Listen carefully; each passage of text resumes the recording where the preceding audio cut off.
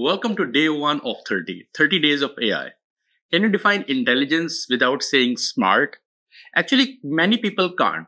So let's try to define what is the intelligence. Intelligence is not just about knowing the facts.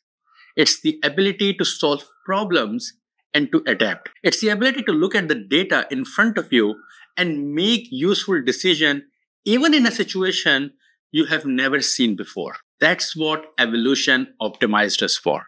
So whether it's a baby who's learning how to walk or a robot figuring out how to sort boxes, the core idea is the same. Perceive, learn, act, and improve. Intelligence is not what you know. It's what you do when you don't know. Now, what about artificial intelligence?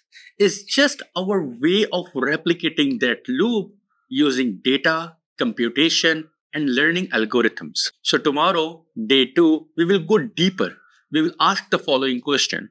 What even is artificial intelligence? Follow this series, 30 days, 30 ideas, 1 minute a day. Let's go deeper.